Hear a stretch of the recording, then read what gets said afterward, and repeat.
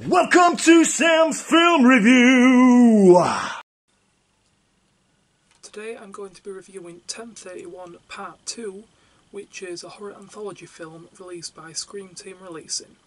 This is the limited edition slipcover edition, which was also signed, and I'm pretty sure that the slipcover was only limited to 500 copies. Creatures from the night awaken for this year's Halloween Monster Marathon, hosted by Malovia, Queen of the Screams.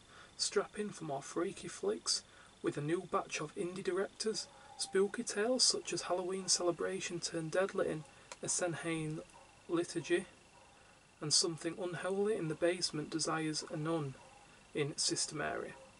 Otherworldly strangers need fresh meat in Deadlift. Explore the difference between hatchets and tomahawks at the best Halloween party ever in Apache Hatchet Massacre 2. And a serial killer has a big problem in Overkill, including foul trailers from other indie filmmakers, Treaters, Truck Squatch, The Candy Taker, and the October Kids. I absolutely loved 1031 Part 2, and I do think it is actually slightly better than 1031, and that is due to the fake trailers at the beginning. I absolutely love the trailers, especially the October Kids. They are quite long, they're like mini shorts themselves, and it's not just like a 30-second trailer. I think they're going for like 3-4 minutes each. The October Kids was absolutely amazing. I did enjoy Treaters, and all the trailers were absolutely great. But I think the October Kids is probably the favourite one for me, and I would like to see them turned into like a feature length or an actual short themselves.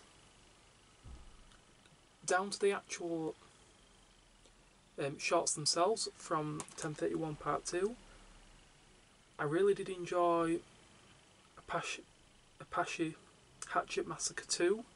That was actually really reminiscent of like Friday the 13th series. I absolutely loved that, and even a bit of the Hatchet film in there. It was really cheesy, the acting was way over the top, and I absolutely loved it.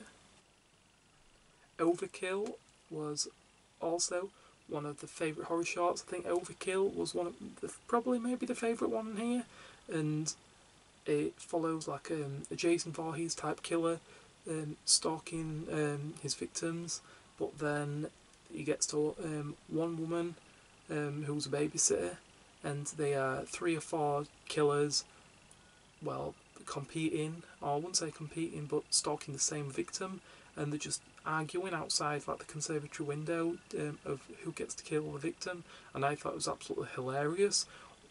One of the characters I would have liked to see more of was actually this character right here, who looks absolutely hilarious, and he is on the back of the slipcover and the front of the slipcover here, but is literally only in the film for about 30 seconds, and I would have liked to see a lot more because he was quite hilarious.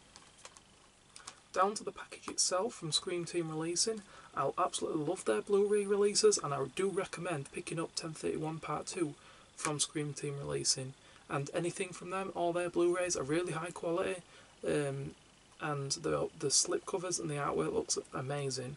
Sadly, there were no special features on this Blu-ray. They may be waiting to release a limited edition with special features sometime in the future, but I do think that the like parody trailers at the beginning, there's about 15-20 minutes of those that's tacked onto the beginning of the film, and that does kind of act as like a trailer, as some special features. It's not actually down on the cover, but I did really enjoy them. It was, and it's kind of a bit of a bonus for you there. Take off the slipcover. There's actually 2 others artwork. There's 3 artwork in total. There's the limited edition slipcover. This is actually the reverse artwork, signed by Malovia, Queen of the Screams.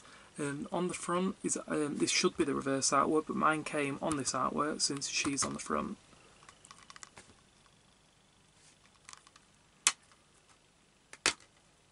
A 1-disc Blu-ray.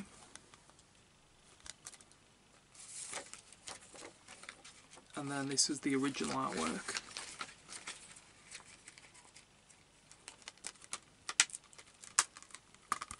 I really do love this original artwork too. Just some screen captures from the film. As you can see here, the makeup in this film is absolutely amazing.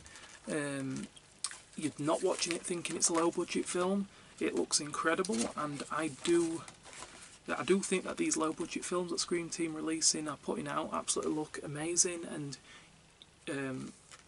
you wouldn't know you're watching a low budget film. Also in this package of 1031 Part 2, with the reversible artwork and the slipcover, I did get a poster. This poster came with the slipcover edition at no extra cost, and I will be putting this up somewhere in the future. This is the original artwork for the film, and I think it looks great. It's a really high quality poster with some great artwork on the front. Overall, I'm going to give 1031 Part 2 a 5 out of 5. It's an absolutely amazing horror anthology, and I recommend it to watch any time of the year, especially Halloween. As always, thanks for watching. If you have any recommendations of any horror films or films in general that you want me to review, please put them down in the comment section below. Please like and subscribe.